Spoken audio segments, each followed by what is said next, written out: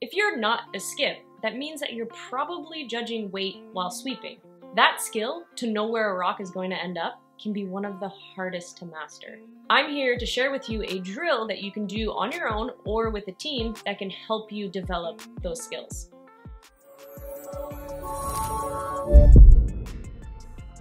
The drill is called keep out, and the idea is for the sweepers to try to keep the rock out of the house. The thrower, on the other hand, wants the rock to end up in the house, because then they would get a point.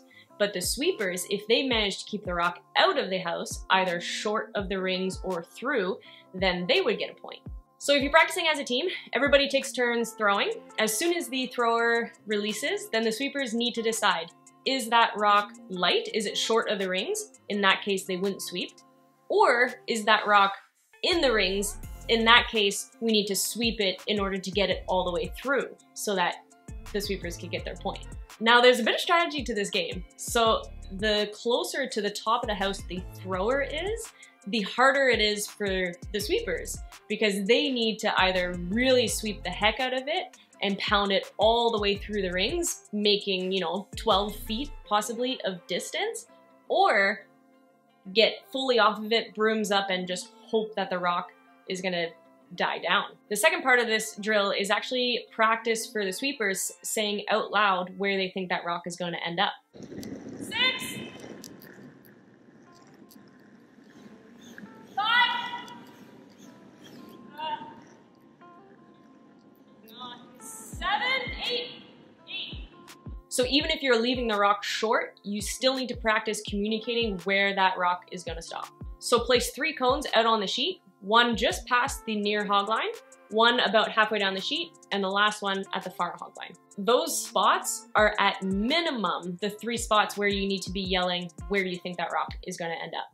Ideally, you're actually communicating more than that, but we're just going to start with 3. And you don't need to be super precise either. You can start by just saying it's heavy, or it's light, or weight's good.